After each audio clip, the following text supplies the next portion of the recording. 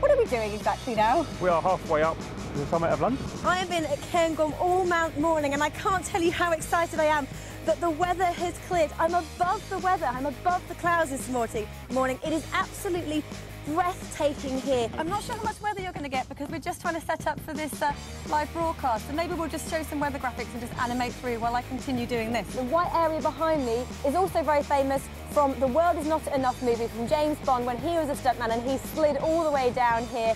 I am not going to be doing that. Top of the morning to you from nearly the top of Cairngorm. The ever-changing skyline behind me here is stunning. I literally don't think I've been this happy all year long. You're going to need to let go of that, but you're not going to do. I don't want to let go. You're going to have to. I don't want to let go. I'll stick with you. Laura looks absolutely petrified. Okay. That's the Royal Naval College, a beautiful view. It's been used to film many things, including the latest Bridget Jones movie starring none other than Erin, our director. Hashtag name drop. What's she doing? In Why Laura's is she position. doing this? No one's answered my question all day. Because it's dramatic, Piers. Maybe about to lose our weather correspondent. We're not about to lose it. Look, It's a great view, guys. That's all you need to know. No, top of the morning. This is for you, Neil. I hope you're happy. I am at the top of the O2. We scaled it this morning. It took about half an hour. It was pretty tough going. It's about a 28-degree incline. When you get to the top, you'll have burned 450 calories. And that's enough for a couple of chocolate bars. OK, I'm going. I'm scaling down the spinnaker. I don't know if I'm to laugh or cry, and I'm definitely not looking down. Oh, my God. Lots of swear words want to come out of my mouth right now. Not too long ago, I was just down there, the Carrick-a-Rede rope bridge.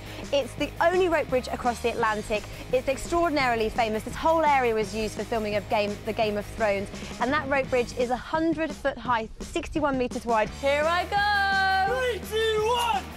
oh my days. Oh, my God. We've had to bleep her just because of what happened yesterday, obviously.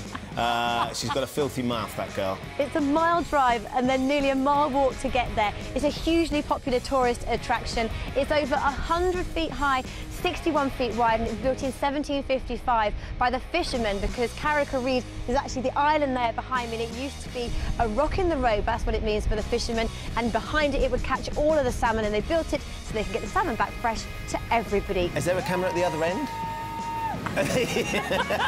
All we can do is hear her to measure her success. She's going over 100 miles an hour, did she say? That's a bit too fast, isn't it? Shouldn't you be, like, bouncing off the spinnaker, you know, like they do in the Bond Don't movies? start advising her on technique, Piers Morgan. A technique. Giving me all these top tips about how to go down. Yeah. Get yourself here, Morgan. There she is. I love it. She is the bravest woman I know. Oh, my days! The laugh. Oh, my God. You're supposed to bounce off the wall. Thank you. Yeah. I'll give you a bounce in a minute. Oh, steady, Laura Tobin. Blimey. She's losing control. Isn't she? Goodness. My mum, again, she doesn't know I've done this. She's going to be so angry with me. She was furious yesterday. They look great, don't They're they? great. They haven't changed a shot. Still very much on terra firma. The film is out on Thursday. Kingsman Secret Service.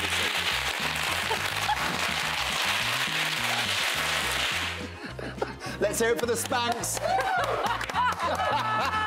that I'm desperate for money, because the director wants bubble wrap.